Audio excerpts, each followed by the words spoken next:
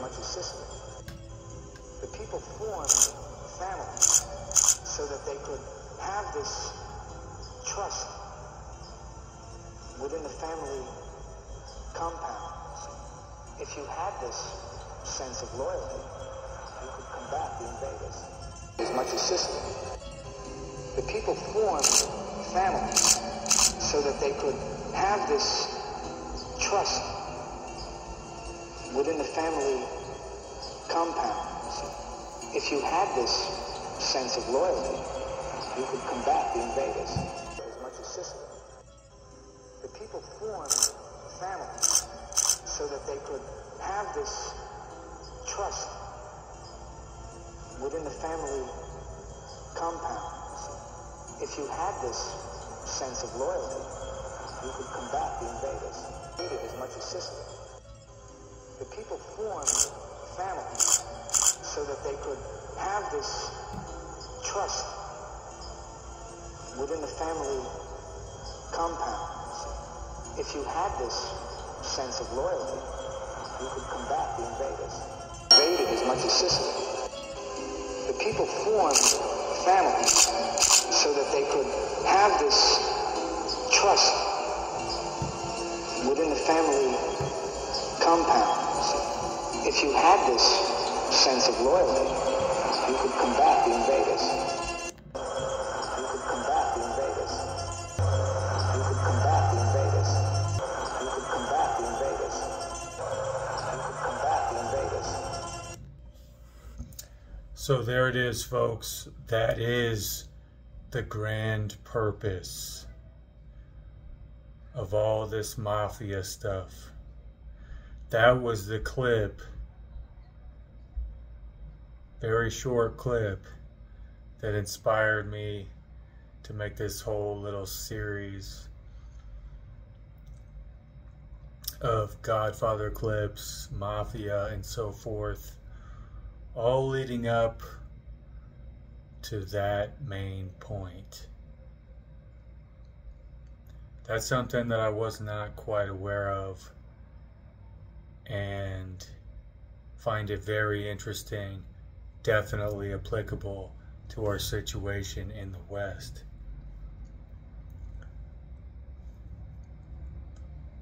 Why did the Mafia start? What was the whole purpose of the Mafia? The whole purpose of it all and how it arose was because of foreign invasion.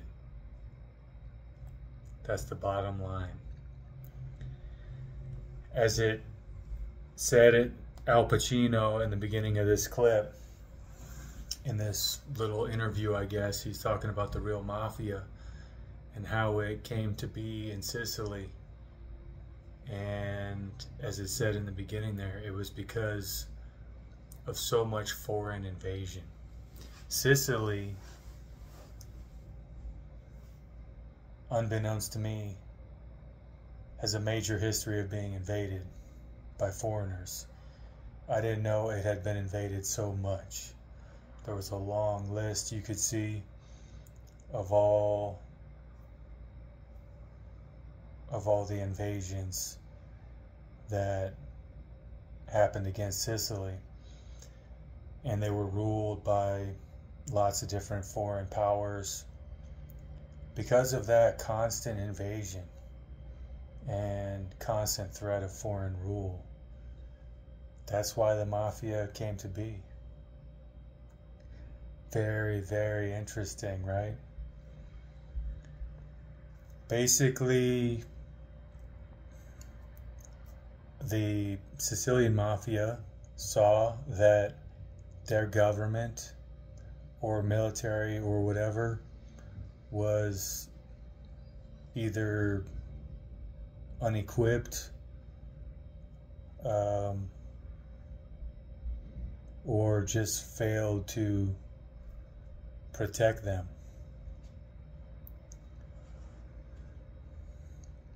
Whether their own government was just incapable, or whether they were kind of a traitorous government, one way or the other, the people saw that the government, their own powers that be, military, were not protecting them. And so that's why the Mafia is formed, basically to protect themselves against foreign invasion. And just like Al Pacino says there, they couldn't trust their government, essentially. They didn't know who to trust. Because I think there was a history there of their government selling them out,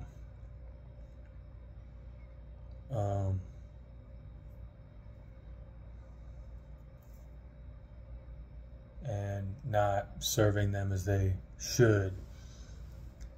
So, rightfully so, the people didn't trust their government because they weren't getting protected by them. So, just like Al Pacino says, they had to form families which were close circles of people that they knew they could trust, and they knew were on their side. They knew were gonna protect them, protect each other. People that they knew would fight for each other. That's what it was all about. Very similar to our situation. So that's why I bring this whole topic up. So the Sicilian Mafia origins basically came to be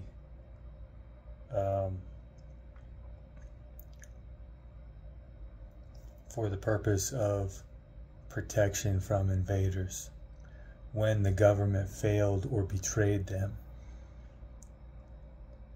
These close circles, these families, enabled them to combat the invaders, just like Al Pacino says. These tight-knit groups that they knew they could trust, they were loyal to each other. Sicilians, that enabled them to combat these foreign invasions. Loyalty is what enabled them to combat these invasions. Isn't that something? When the government was, when they left it to the government either couldn't defend them or didn't want to, too much division. But these small groups of people, of men that were completely united and loyal to each other, was what gave them the power to combat and defend against invasions. Very interesting. So it was defense against enemies, internal and external. They recognized there were all these external invasions coming, and they also recognized that their internal powers that be could very well be against them as well. They were a problem as well. So they didn't know. They were experiencing invasions and attacks externally and internally. So they couldn't just rely on their country. They had to form tight-knit groups of their own countrymen, hand-selected. That was what enabled them to, a small, relatively small group of men, enabled them to successfully combat invasions. All it took was uniting, even a very small, select group of people. Very interesting. That's why the whole Mafia came to be. It was protection from foreign invasion. So I think that's a noble purpose. We can all agree. That's a righteous purpose. They said enough is enough. We're going to do what we got to do to protect ourselves and our families. Our literal families, the families of their trusted countrymen and the like. Absolutely a noble, righteous purpose.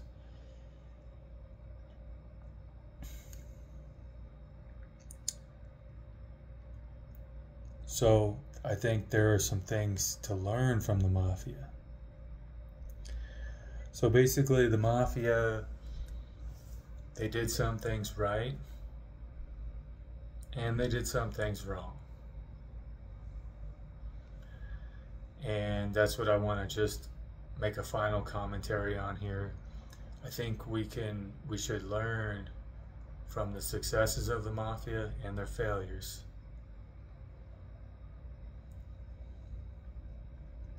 Obviously, we're in the West. Westerners are facing the same situation, foreign invasion. We have foreign invasion all around us. We've experienced foreign invasion for longer than most people are aware of. And the foreign invasion is so advanced that all the foreigners are here. And people just take it for granted that it's just the way the West is. It's just the way America is. No, that's totally invaded and conquered countries. So we are living in invasion, under foreign rule, under foreign conquest every single day. Since before we were all born. So we have the same situation as old Sicily.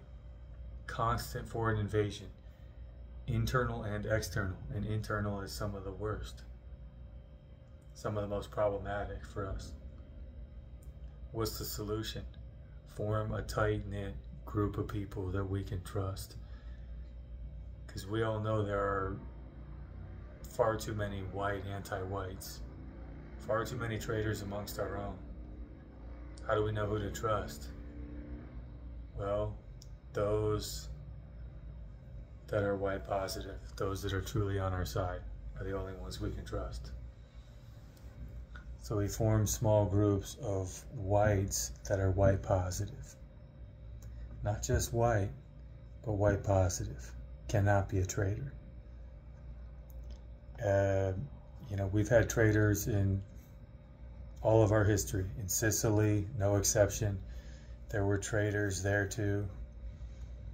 In their governments, among their own people, that did a lot of damage to them from within. Problem that we've had in all of our countries throughout all of our history. It's a big problem that we must get over to have a future.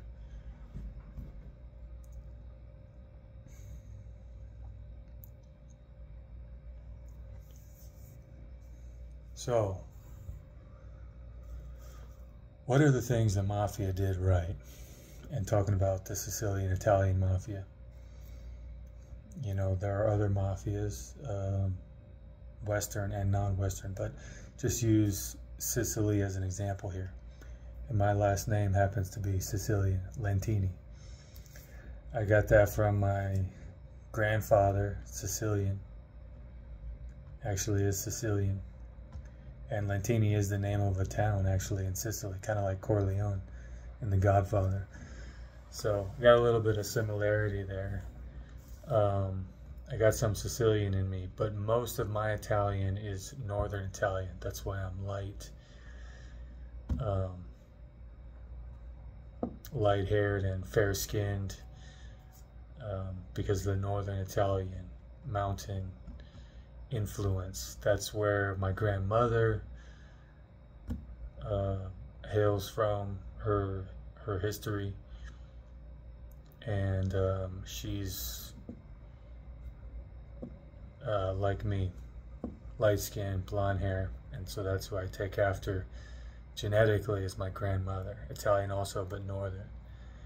But she married my grandfather, who was Sicilian, dark-haired, tan skin, as Sicilian looking as can be. I didn't take much after him genetically, but I got the name. So Sicilian last name, Northern Italian, genetically mostly, and then about a quarter Scottish from my mother's side, which I like as well. I love it.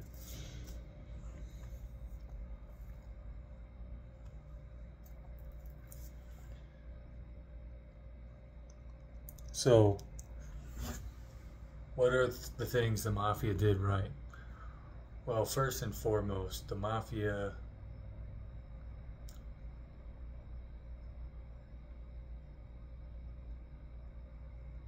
the biggest thing, the number one thing the Mafia did right, the Sicilian Mafia, is they put their blood and family above all. Trust and loyalty above all. Their blood above all. That was the biggest thing that they did right. Secondly, they really understood power, dynamics, and the game of power, and strategies to build an empire and so forth. They understood the realities. And like I made in the one video, fear is stronger than love. It's it's kind of an unpleasant reality, but it is reality. They understood this, they accepted it, said, look, it's just the way things are. They knew they had to have fear as the predominant element in their organizations to keep their organizations together. They knew if they didn't have fear, people would not obey and the organization would fall apart. The structure would fall apart. And that was one of the strengths, is structure, organization.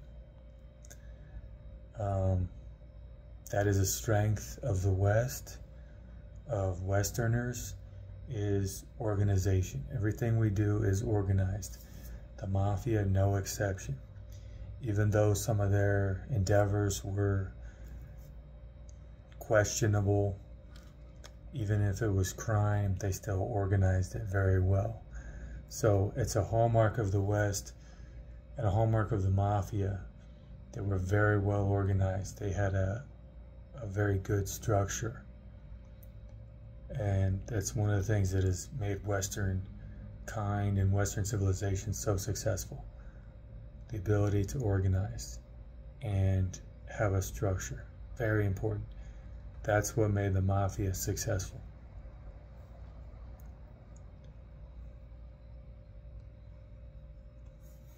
They had the top position, the Don, and down from there, underboss, consigliere, and capo regime, and then the soldiers below that. It was just like the Roman armies. They modeled it after the Roman army,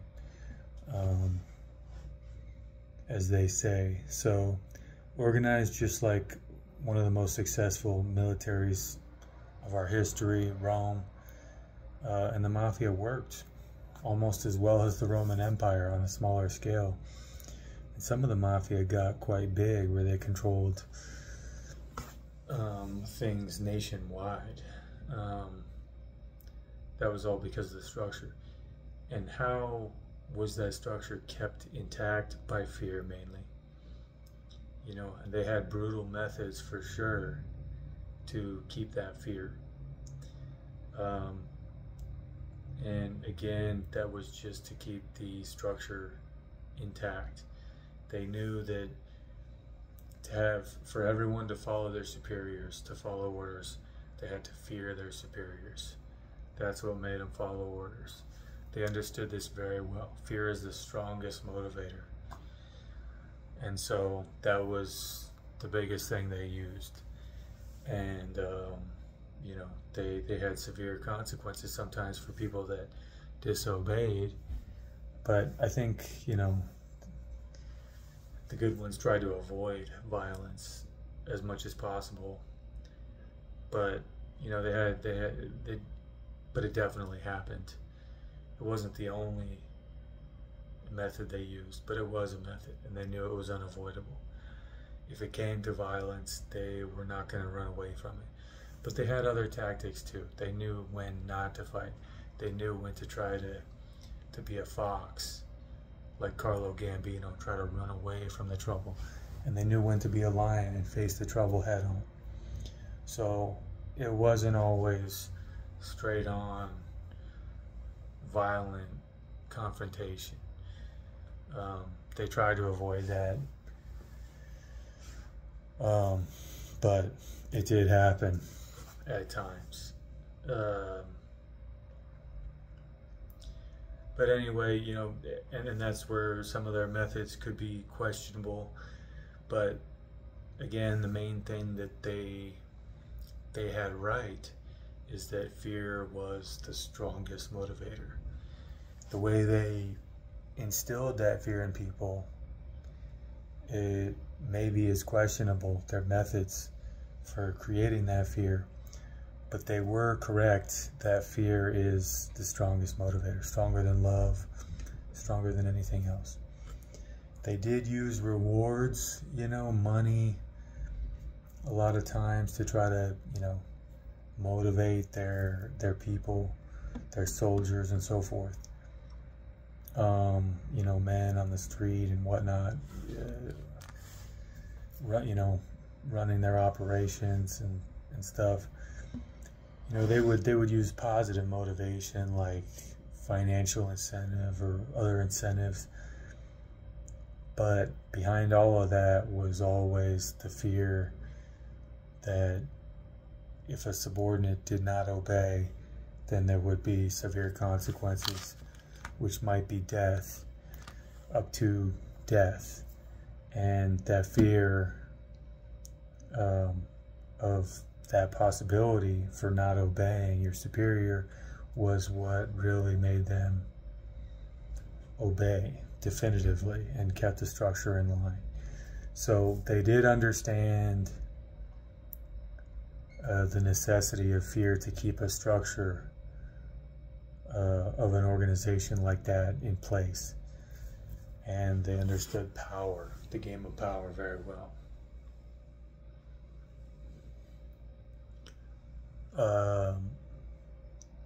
The biggest way that they failed is by warring and fighting with fellow Italians, fellow Westerners, fighting with their own kind far too much. This was the big downfall of the Mafia. Just as has been the biggest downfall all of Western kind. Through our history, this has always been our failure, and it's a big failure. This is what has crippled us to the sad state that we're in today. Fighting amongst ourselves, warring amongst our own kind. The Italian Mafia, big time failure. They fought far too much with other Italian families or what have you, or maybe just other Western families. You know, Irish was involved in the Mafia too quite a bit. They did not see themselves as the same if they were of a different nationality, or even if they were, you know, maybe a different family, even fellow Italians. Big time mistake. They definitely did not see other Westerners as the same. Italians and Irish, for example, both involved in the Mafia, they definitely did not look at each other as the same. Big mistake. You know, the Italians, they looked at it as, you gotta be Italian. And that was okay to an extent. But then they took it too far. It was much too narrow. They looked at it as, you have to not only be Italian, but you have to be just in this close, our close group, our family. Much too small of a circle that they viewed as their own. And then other Italians outside their families, like in The Godfather, they looked at them as enemies, even though they knew deep down they were brothers, fellow Italians. So their scope of who was their own, who was their family, was much, much, much too narrow. It was microscopic compared to what it should be.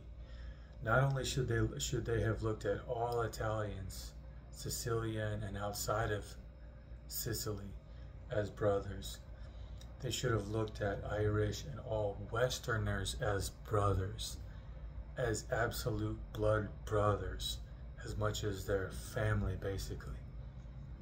They had this very narrow view that an Italian would look at an Irish mafia and say, completely different, when in fact, they're the same.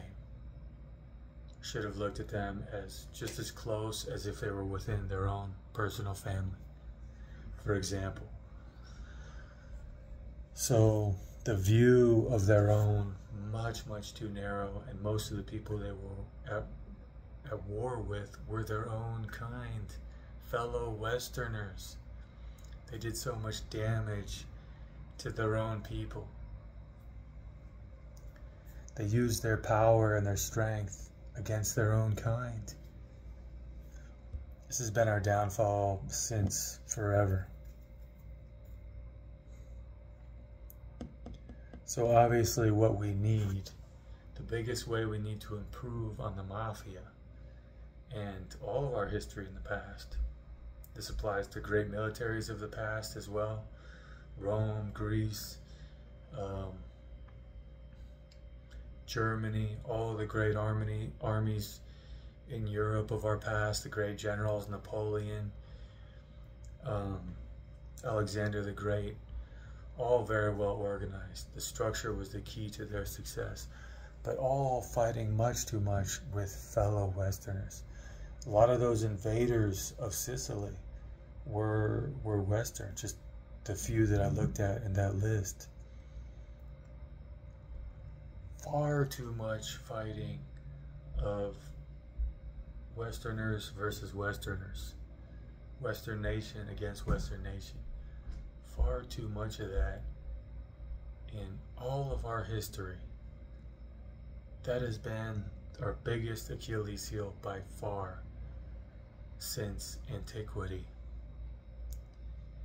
This is what has killed us in the past and is really killing us now. And we have got to get over this, folks, as we all know.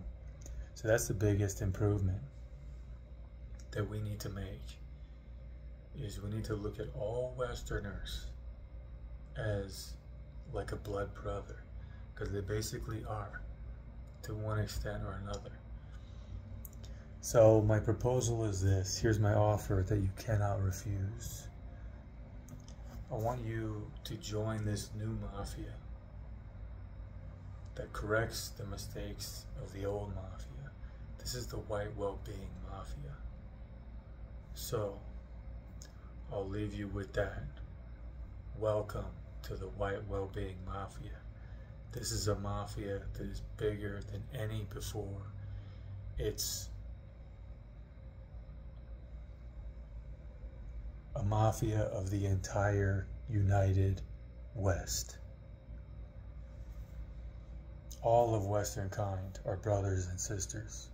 So this is the biggest expansion, the biggest Mafia the world has ever known.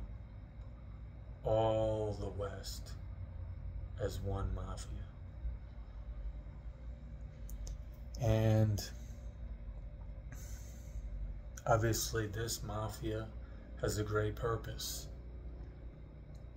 to ensure the well-being of Western kind. And we use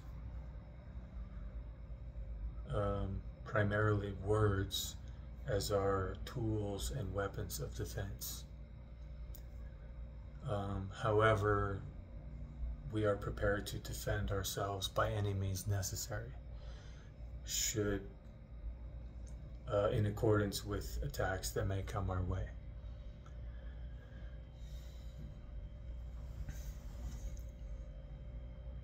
And that's it. That's the final message for now. That's what we need.